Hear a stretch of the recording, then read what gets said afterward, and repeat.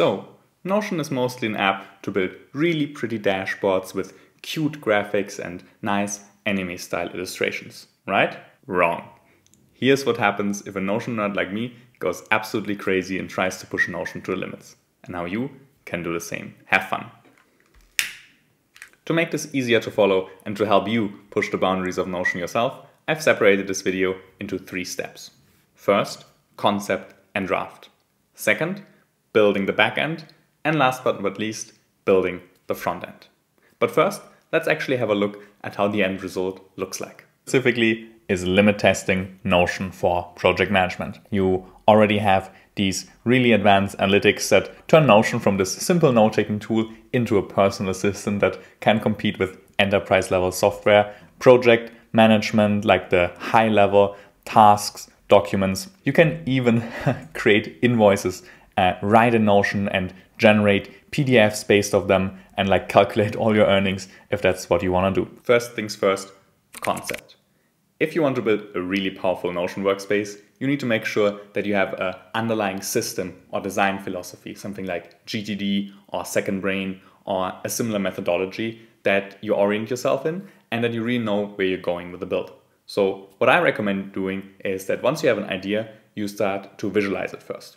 And I do it usually in 2 ways. First, I use my iPad to just sketch out the general idea and then a very, very simple UI.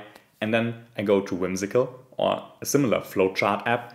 And in there, I try to outline like how are databases connected. Because as you will see, databases build the core of every really advanced Notion setup. And that can get quite overwhelming very quickly. So you want to make sure that before you start, you know exactly what you're going to build. Once you have the concept ready, it's time to build the backend. Just quickly, what's actually the backend and what's the front end? Well, if you look at Notion, backend is the basis of your template or your workspace. It's the brain of everything, and that means it's mostly databases. Whereas front end is the way you interact with your dashboard or with your setup. So that would be the specific pages and dashboards that you build on top of these databases. When it comes to building your backend, there are really 2 rules that you want to follow. First, always build the backend first, because it's the most complex part and will make or break your system. You can always tingle with other things and adapt them later on, but the backend, that one needs to fit. And second, if you think about how many databases should you use, I would always advise to use as few as possible. Right? The only reason that you move information out of one database and create a second is when it really doesn't fit in the first one anymore and you need to create a lot of redundant properties otherwise. So when you're building out your backend, how can you push Notion to the limits and turn your setup from a pretty okay one to a really, really advanced one? Formulas. Don't be afraid, Notion formulas are a super, super powerful way to upgrade your workspace. I have also a complete tutorial for you if you want to check that out here. And really, it makes it a lot easier to do really complex things in Notion. Now, there are 2 big types of formulas that you want to use in your workspace. One are data analysis formulas and one are displays formulas. Let me show you what I mean. Here we are in the project database, and first let's look at an analytics formula. Here are 2 examples, right? We have one for completed tasks, and what does it do?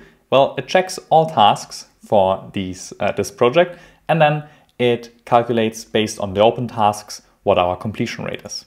Another example would be here, days remaining, where we take the end day and the current date and calculate, well, how many days do we have left until the end of this project. These formulas are great because they can help you make a lot more sense of your template and the information that you have in there and really, really unlock new use cases. Because based on these formulas, you can then set views, right? So in your link views, you could, for example, have a filter that says, well, show it to me if the time remaining is below 7 days, right? So you want to think always of a connection between these analytics formulas and how you can use them elsewhere in your workspace to display information. Well, the easiest display one is of course something like a progress bar. Notion has built-in progress bars now, but the options there are fairly limited. So if you want to have more granular control, like showing the percent rounded, you need to go this route. Or another super powerful thing for your analytics pages later, you can combine statements with information from your formulas, right? Like a number like 50%, if you just displayed it somewhere, you don't know what this is going to mean, but you can simply go in here and use the, like a few if statements if you want to, but mainly this concat formula to combine a statement that gives you like the information about the number and then the actual number. So that's what I mean with a display formula. It's a formula that takes the information from probably an analytics formula and displays it in a more readable, contextualized way. Now that the core of your Notion setup is ready, let's move on to the next part, the front end. And when it comes to your front end, a great Notion workspace has always three elements: a command center, specific workflows, and navigation. Let's start with the simplest first, navigation. For that, a quick question. Why is Notion so much better than note-taking tools of the first generation like Evernote or OneNote? Well, it's because you're not confined to the specific UI that the designer of that tool thought of. Sure, Notion comes with built-in navigation. You can use the sidebar, or you can press Command P and bring up the search bar. But you can build your own navigation into Notion just the way you need it. There are mainly three ways how you can do that. First, ribbon navigation, right? Super simple. You can add colors and emojis, and then with just a click of the button, you jump to the next section. Second, you can use this sidebar layout, right? Very nice. You can also put it in a callout if you want, or, which I usually recommend, put it into a synced block and then have it on all pages, because that way, if you have it in a synced block, if you make a change in one place, it reflects everywhere, so it's much easier to keep your navigation up to date. And third, this template uses the perspective method, amazing way to lay out your Notion template. You have like this advanced combination of both this sidebar and like your main content area. If you want to learn more about it, I have a link in the description. Next up, workflows. Workflows are really how you actually interact with your setup for the most time and the actual things that you do with it. So, for example, with this project management template, that mainly means setting up and designing new projects, working on the day-to-day tasks, and last but not least, making sure that all your documents are organized. So here's a sample workflow from the project management template. A key workflow here is, of course, setting up new projects, and this template has the super unique feature that you can create recurring projects, which without this workaround are not possible in Notion. For set up your recurring project, you have a lot of different steps, and below the individual steps, you then have always a linked view of the database that just shows the relevant information. Now, you could, of course, just go into your backend and do the data entry there, but that's a lot more complex. You're a lot more likely to do errors and it creates a lot more noise. Here's a second example of how you can create a workflow specifically to create invoices in Notion.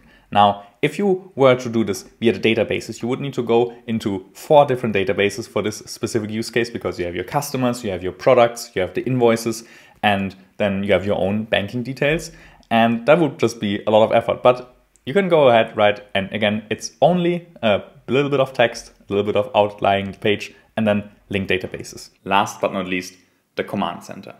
The command center is sort of the landing page of your setup, the first thing you always open. And it's really crucial that everything really works here well together to push Notion to the limit.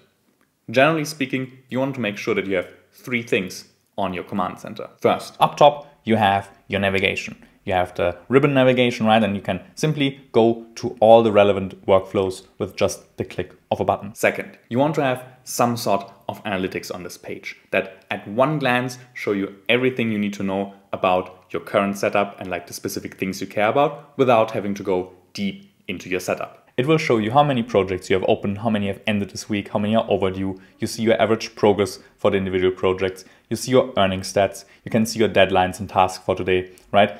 And these are fully customizable. At the backend, all it is a combination of data formulas and display formulas. Now, if you want to learn yourself how to build these analytics, I have a very detailed tutorial in the video description. And third, we have here the quintessential action, right? For a project management template, that's the project. So you have an overview over your projects, even or like either in the more minimal view or with more analytics, where it shows you everything you need to know. And from here, right, you can just click on the project and you can jump right into editing it with the local workflow here. One mistake that I see a lot of people do with the dashboards is that they try to cram too much information into one place. Now, that makes for great screenshots if you're planning on sharing a template on social media, but if you plan to use it every day, really try to minimize the amount of stuff that's going on and instead build dedicated workflow pages. But now I have a confession. This template is quite advanced, but it's far from really pushing Notion's limits. You can go a lot further. But it's a great example of just what you can do if you follow a few simple concepts. You can really elevate your workspace. And for even more complex things, make sure to follow this channel because I've got a lot more.